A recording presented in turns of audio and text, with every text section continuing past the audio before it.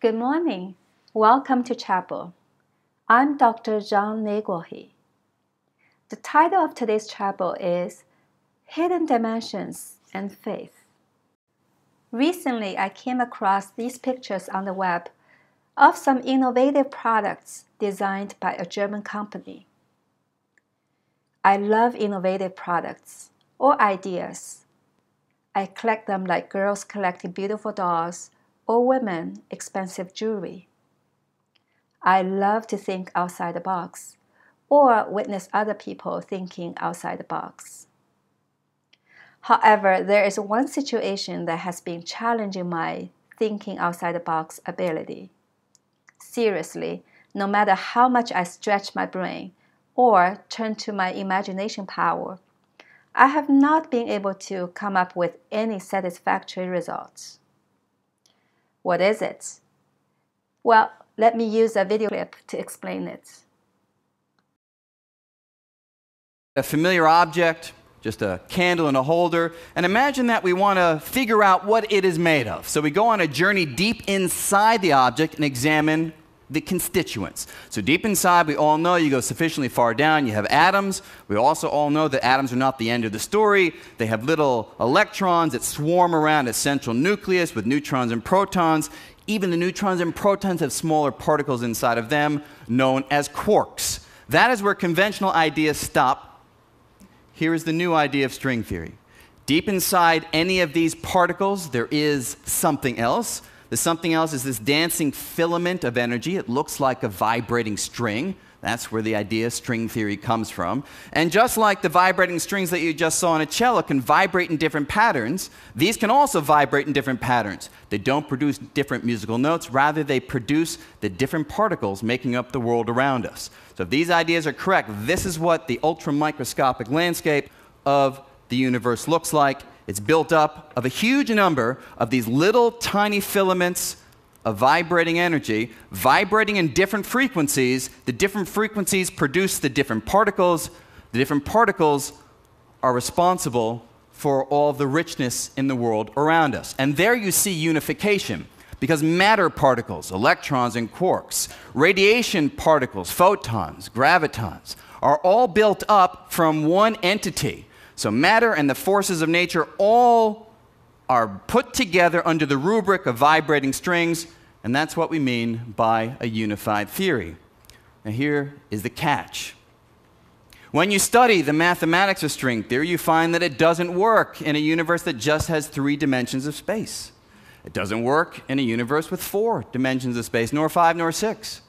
Finally, you can study the equations and show that it works only in a universe that has 10 dimensions of space and 1 dimension of time. It leads us right back to this idea of Kaluza and Klein that our world, when appropriately described, has more dimensions than the ones that we see. It raises the question, are we just trying to hide away these extra dimensions, or do they tell us something about the world? And the remaining time, I'd like to tell you 2 features of them. First is, many of us believe that these extra dimensions hold the answer to what perhaps is the deepest question in theoretical physics, theoretical science. And that question is this.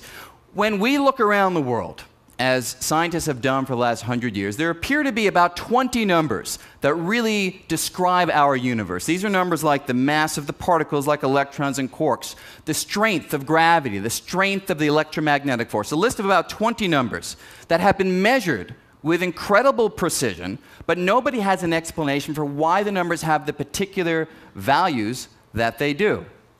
Now, does string theory often answer? Not yet. But we believe the answer for why those numbers have the values they do may rely on the form of the extra dimensions. And the wonderful thing is, if those numbers had any other values than the known ones, the universe as we know it wouldn't exist. This is a deep question. Why are those numbers so finely tuned to allow stars to shine and planets to form when we recognize that if you fiddle with those numbers, if I had 20 dials up here and I let you come up and fiddle with those numbers, almost any fiddling makes the universe disappear. So can we explain those 20 numbers? Indeed, our universe is incredibly elegantly fabricated whether we realize it or not. Yes, what I have been stretching myself to think outside the box is the hidden dimensions of our universe that has been predicted by string theory. A step beyond the simple string theory, called superstring theory, predicts yet another groundbreaking and provocative prediction. Here's another video clip I want to show you. The extra dimension Witten added allows a string to stretch into something like a membrane, or a brain for short.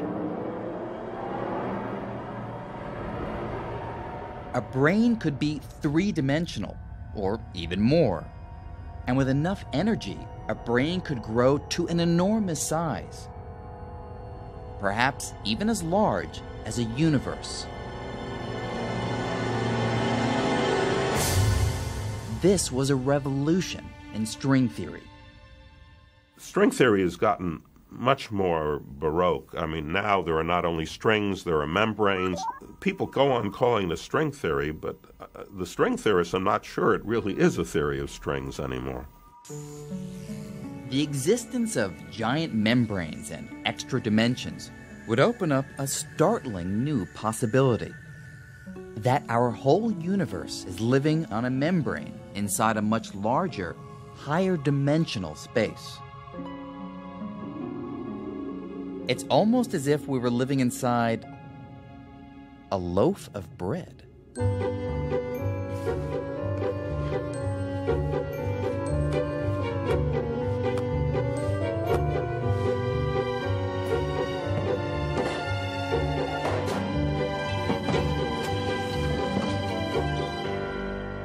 Our universe might be like a slice of bread, just one slice in a much larger loaf that physicists sometimes call the bulk. And if these ideas are right, the bulk may have other slices, other universes that are right next to ours, in effect, parallel universes. Not only would our universe be nothing special, but we could have a lot of neighbors. Some of them could resemble our universe. They might have matter and planets and, who knows, maybe even beings of a sort. Others could certainly be a lot stranger. They might be ruled by completely different laws of physics. Now, all of these other universes would exist within the extra dimensions of M-theory, dimensions that are all around us. Some even say they might be right next to us, less than a millimeter away. But if that's true, why can't I see them or touch them? If you have a brain living in a higher dimensional space and your particles, your atoms, cannot get off the brain, it's like trying to reach out, but you can't touch anything. It might as well be on the other end of the universe. Wow, parallel universes. There have been people asking me, how can you as a Christian consider bizarre ideas such as parallel universes? They think ideas like that are just completely against the Bible. I also have scientists making comments to me such as, don't you think you are too smart to believe those naive stories found in the Bible? But to me, there is no such tension between scientific findings of our world and what the Bible tries to reveal to us about God's creation. Honestly, at this point, knowing the complexity of our universe, I'm just super glad that there won't be any entrance exam like SAT on our knowledge of the creation at the end of our life in order to be accepted into heaven. Quite the opposite, I find Bible verses like this one from the book Ecclesiastes are metaphorical ways to convey the fact that our space might consist of more than 3 dimensions. Listen, a bird in the sky may carry your words, and a bird on the wing may report what you say. In fact, if the high-dimensional membrane model of the universe is true, then people could certainly be much more connected than we normally think. And abstract things like thoughts and prayers would probably carry just as much physical power as the wind, the sunshine, gravity, or electric power. Why does the Bible tell us to rejoice always, pray without ceasing, give thanks in all circumstances, instead of work hard, get all A's, make lots of money? Here, the actions, rejoice, pray, give thanks, seem to be so really related to obtaining success in today's world, yet the Bible instructs us to do. And not only so, there is a sense of urgency that's communicated in this verse for us to do such things. Let's imagine for a minute another civilization that is much less advanced than we are, and humans there don't know the thing called gravity. Imagine in their Bible it reads, "Stay on solid ground. Do not jump into an empty space." Following this commandment is obviously vitally important to them. It is, at one hand, a commandment God gives to those people out of love, as He has done for us in our Bible. But at the same time, gravity is the physical reason behind the commandment. Now, is it possible that there are physical laws unknown to us in the hidden dimensions that govern the mechanism of prayers? If that's true, then it's natural to understand the urgency of praying without ceasing. It would be just as vital as staying on solid ground and do not into empty space. Pray without ceasing. Have you ever been a victim of food poisoning and threw up all night? Horrible, isn't it? But fortunately, it doesn't usually last more than 24 hours. But during that time, the last thing you want to do is to eat, and the last word you want to hear is food. However, imagine you can get a smart stomach. Such a smart stomach would make everything taste ultra delicious. Broccoli would taste as good as brownie, and carrots as yummy as Cheetos. What's more, such a stomach would work with the digestion system, so that not a single molecule of poisonous heavy metal or pesticides in the contaminated food would go into your bloodstream, and not an ounce of extra fat would be absorbed. Such a smart stomach will take only the perfect combination of proteins, carbohydrates, fat, and minerals, just the right amount of what the body needs, and effortlessly expel anything extra, just to make you feel perfect, healthy, and energetic. Would you want to have such a stomach? To me, faith is like such a smart stomach. With faith, God's word tastes delicious. But without faith, God's word seems illogical, boring, or even contradictory. With faith, we'll naturally desire to read God's word, like wanting ice cream on a hot summer day. Without faith, we would be rejecting God's word, like we reject food when we get food poisoning. With faith, the knowledge of the physical laws becomes a part of the giant puzzle in the grand picture of God's creation, and each new law of physics we learn or discover would help us admire the mechanisms God uses to create the universe. However, without faith, the knowledge will only serve to push us away from God. The good news is, faith is a gift from God. It's available to everybody, totally free of charge. Because the Bible promises us, ask, you will be given. Seek, you will find. Knock, and the door will be open to you.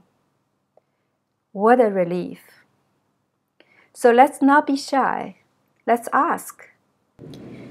Please bow your head and pray with me. Our Heavenly Father, we ask today for the gift of faith. Please give it to us, so we can understand you better through your words as well as your creation. Increase and multiply our faith by 100, 1,000 times, so we can be in closer communion with you, the Creator, with whom reside all beauty, wisdom, knowledge, and truth. In Jesus' name we ask. Amen. The video clips I showed you are from a TED Talk and also the World Science Festival lecture series. It was led by the Columbia University professor Brian Greene, so please feel free to check them out on the internet. Thank you for attending this chapel. Now go in peace to love and serve the Lord. Goodbye.